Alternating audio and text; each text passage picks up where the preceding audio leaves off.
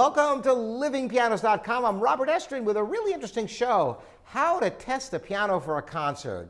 All right, well, this is a unique challenge that pianists face because unlike flautists and violinists and French hornists and singers and everybody else who can bring their instrument with them, typically as a pianist you show up and you play whatever piano is there. Sometimes you have very limited amount of time to try out an instrument. So what are some of the first things you should check out? I tell you what, there are some times as a pianist you have to go in to perform a concert and the first time you ever get to play a note on it is at the actual performance. That's right, you have to adjust instantly.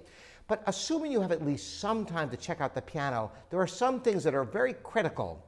The first thing I always like to check is the pedals. Why the pedals? You think it'd be all the notes and the action, all that. Well, that's all important, but the pedals can be drastically different on different pianos.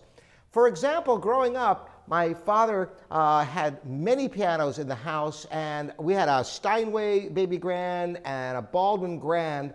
And the Steinway, if you even leaned your foot on the pedal, it would start sustaining. And the Baldwin had maybe half an inch of play before it did anything. So you want to know where the pedal engages.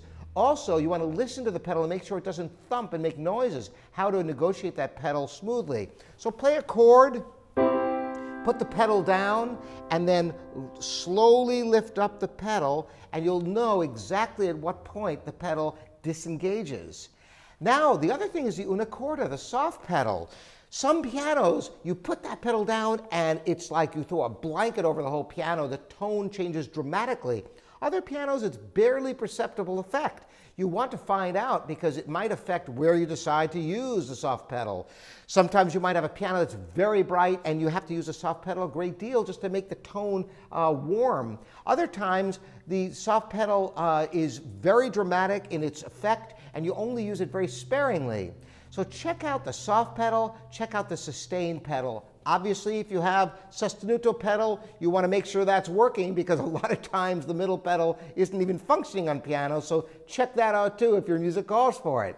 Now, beyond that, I would suggest playing two things. Play a slow melody that's in the higher register so you see how long the tone life is on that piano. A little bit of a Chopin nocturne can work wonders.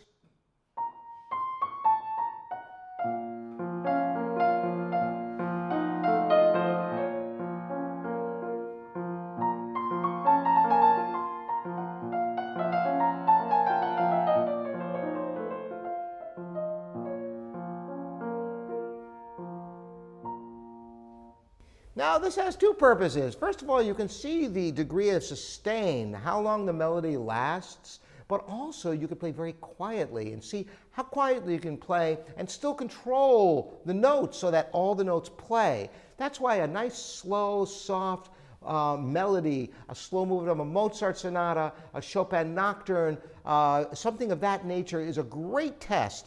But you also want to play something very big. Sometimes you'll play a piano, for example, and you play beyond a certain level of volume, and it'll get very ugly, or you might even get some brash vibrations inside the instrument. It depends. Maybe the dampers need, the damper rail guides are buzzing. Maybe the felt is worn out. You want to find this out before you go crashing into some chords and find you get, these clangorous sounds. So maybe a little bit of some big chordal section of Chopin or Liszt.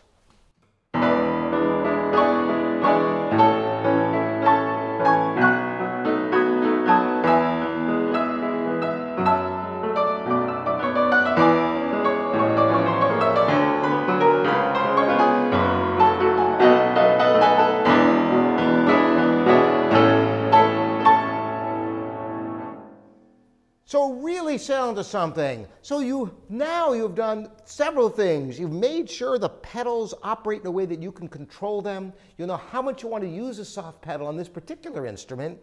You will have played quietly to see how delicately you can play and how singing the tone is in a melody. And you've played big chords to see how far you can push the sound before it gets ugly or if there are any problems with the piano. So this is a quickie test. Now, if you have more time, you could play through half a program, or if you have enough time there, play through your entire program. See how it feels. Get the pacing, the sense of the heaviness of the action, or the lightness. There's worlds you can learn. But a lot of times, if you're pressed, you only have 5 or 10 minutes to try out that piano or less. These are things I would hit first. Thanks so much for joining me. Robert Estrin at livingpianos.com. I'll see you next time.